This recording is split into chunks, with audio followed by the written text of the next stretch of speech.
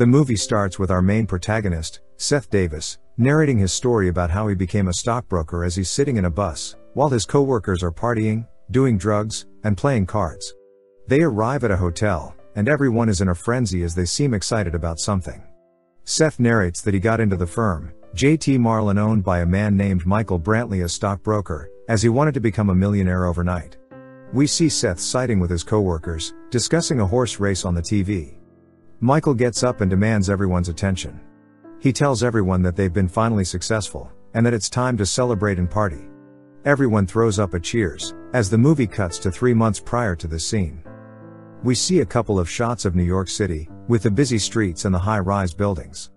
2 young men arrive at Seth's door and he gets up to open it. Inside, it looks like he's running a casino. Later that day, we see the place filled with young men betting and playing cards. Seth narrates that he's been running this casino as a side business to give the Queens College students something to do in their free time while making a quick buck. At night, when the place is closed and Seth is counting his earnings with his friends, 2 men walk up to his door and knock. Seth seems to recognize one of the man named Adam, and invites him and his friend, Greg Weinstein, inside to play a game of blackjack. Seth also takes notice of his sports car parked outside and compliments it. The scene cuts to the next day, with Seth arriving at his parents' house. His mother tells him that his father is furious for some reason, and Seth goes inside to meet everyone. Apparently, his father found out that he's dropped out of college and is running an illegal casino in his home for college students. His father is furious, as he's a judge himself and can't allow his son to do this. We see those 2 men back at Seth's place discussing about the future of his business. Greg suggests that Seth starts working for him instead, at his firm called J.T. Marlin, as his illegal casino is highly risky to run. Adam agrees, saying that he can make millions of dollars this way. Seth thinks about it, and in the next scene we see him driving to Long Island to join the firm. Arriving at J.T. Marlin, Seth walks around and sees hundreds of brokers, selling stock on the phone. A man takes notice of him, and tells him to get out of the room. Seth exits out, and finds out that he'll be attending a group interview with the other new hires. A man named Jim Young walks in, the head recruiter. After kicking 2 of the new hires out of the room, he promises everyone that they will make their first million within 3 years of working with J.T. Marlin. The firm's techniques of selling are through cold calling investors to sell stock. Jim Young pitches the idea to everyone in the room, and tells them to go home and think about if this line of work is really for them. Seth goes back to his home and sees the casino in full swing. He invites his father for a cup of coffee at a local restaurant to restore their relationship. His father tells him to clean up his life, and start earning an honest living. In the next scene, we see Seth arriving back at J.T. Marlin. The receptionist also introduces her as Abby at this point, and the 2 talk a bit before Seth moves on his first day at work. Greg walks in and he tells Seth what he'll be doing at work. He gives them a couple of cards and asks them to call each of these people, who are high-income, middle-aged individuals that are possibly interested in buying stock. Greg tells Seth that all he needs to do is sell the dream instead of worrying about selling the stock, and tell each of the clients that a senior broker will call them back in a day to discuss the deal further. Seth agrees, and goes home to tell his mom and dad about it, who are also pleased. Back at work, Seth is trying to make phone calls, but due to his name and occupation, he can't get on the phone with the actual buyers and the call ends with the secretary. Greg walks up and tells Seth that he can be whoever he wants on the call, and that there is no limit. Upon hearing this, Seth is a little surprised and asks if there is no compliance here. Greg says that the compliance officer here is just for meeting the standards and that he doesn't actually do anything. In the next scene we see Seth with his family having a nice dinner. His father asks when will he take the Series 7 exam and become a senior broker, to which he replies after the training program is over. His dad starts to discuss the casino, which upsets Seth, and he walks out to meet his friends. He drives to Greg's place, where his new coworkers are chilling and watching a movie. They all have fun for a while, before the movie cuts to another day in J.T. Marlin. We see Seth talking to a doctor on the phone, trying to sell the idea to him. The doctor seems busy, but seems particularly interested in the stock of a drug which is about to get FDA approved and will be released soon, promising sky-high returns. Seth holds the phone and yells out "Recco" like he has been told to. A senior broker named Chris Varick rushes to his desk and takes the phone. He masterfully sells 2,000 shares of the stock to him, and closes the deal. The entire office starts to celebrate the win. Seth asks Chris why he limited the shares to just 2,000, to which Chris explains the business to him. In the next scene, Seth is attending a party held by brokers. He gets invited for a drink by Abby, and he hits down with her and the two of them start talking.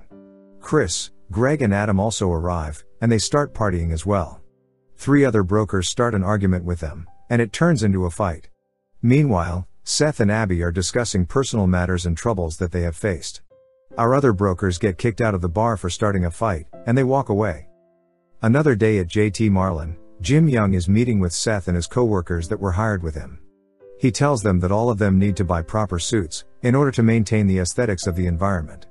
He tells them to act as if, which means to act what you want to become, and for that you have to look the part.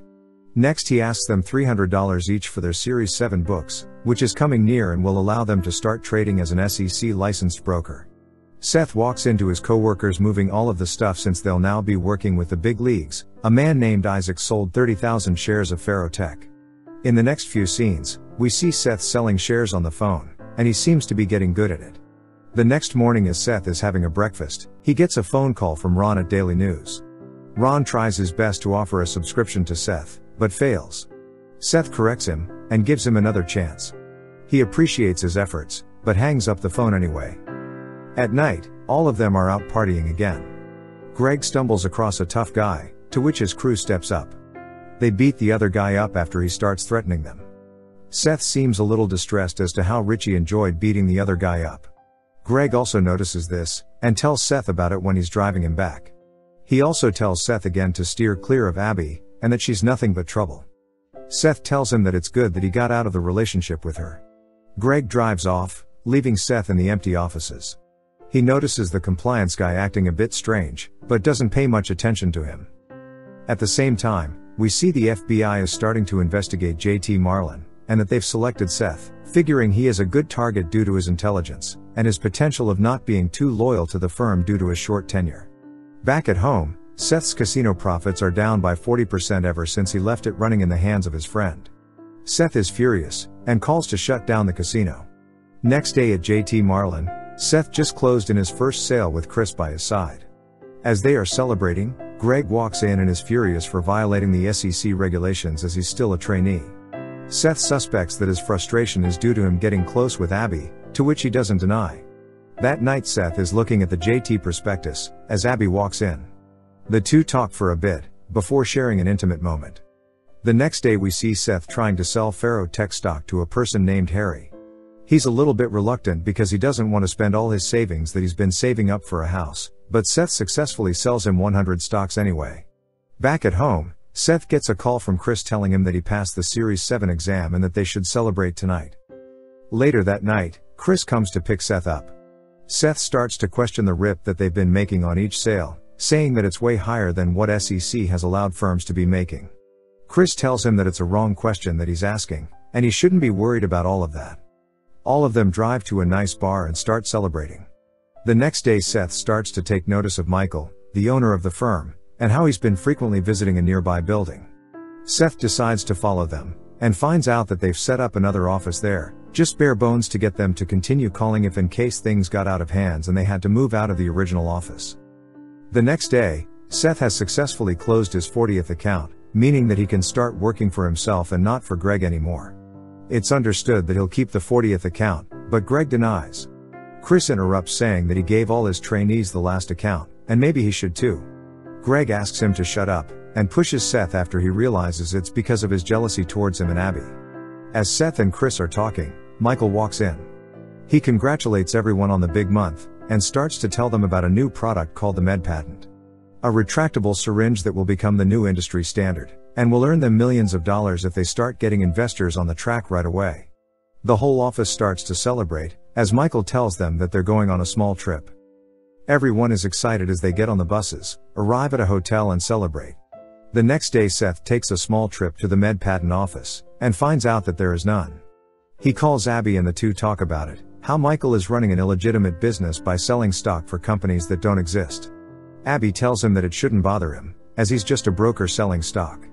We see Harry, the person Seth sold Ferrotech stock to, reading the newspaper back at his home. He reads about how Ferrotech stock has plummeted to a record low, and starts to get worried. Back at JT Marlin, Abby gets a call from the FBI, who met with her earlier and asked her to provide information on Seth in exchange for her not getting arrested. The FBI demands an update on the situation, and Abby is forced to comply. At the office, Jim Young barges in and is furious as Seth is the only person that has closed 40 accounts out of all the trainees. He lectures all of the trainees on how they can close in on each account, and walks out.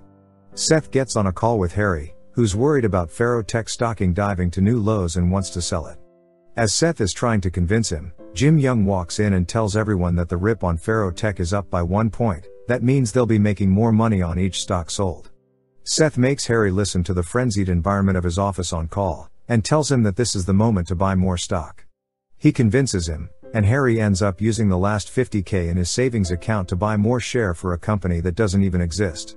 Meanwhile, the FBI is listening in on Seth, and realizes that he's really good at what he does.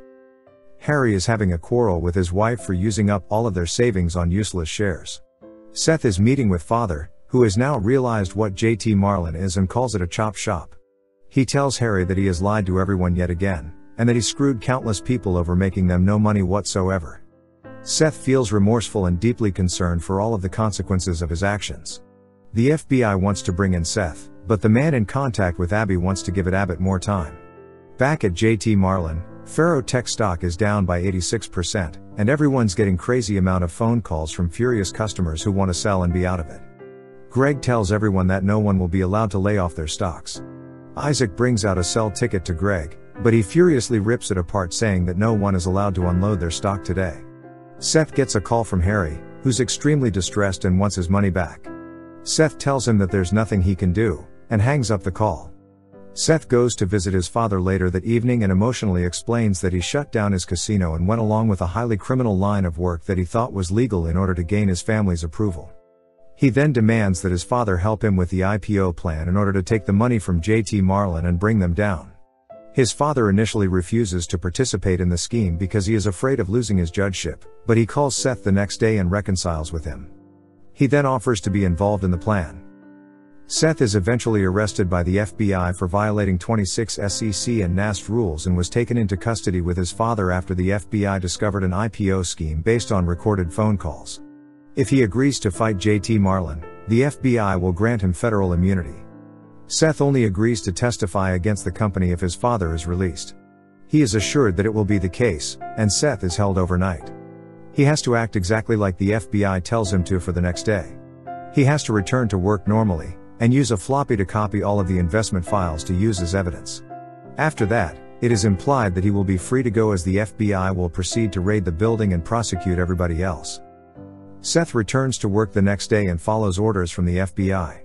Before leaving, Seth attempts to redeem himself for his actions and try to get Harry's money back. He tells Michael, the owner of JT Marlin, that the company could lose a lot of money if it refuses to continue doing business with Harry Renard, whom he portrays as a huge customer. Brantley agrees to proceed based on Seth's explanation and offers shares in the next IPO, but with the condition that they cannot sell the shares until the company sells them. Now, in order to sell that stock and make back the money for Harry, Seth needs to sell all the shares behind Michael's back, and he needs a senior broker's signature for that. Seth asked Chris to sign, explaining that he may be doing the one right thing by helping struggling investors get their money back now that the company is under raid. The future of the business JT Marlin may soon be gone. Chris reluctantly agrees and flees the building to avoid federal enforcement. Seth walks to his car. As he drove away, several of his FBI cars, buses, and tow trucks were pulled into the compound, ready for agents to raid the building, and the movie ends. Thanks for watching. Make sure to subscribe and press the bell icon to never miss out any videos.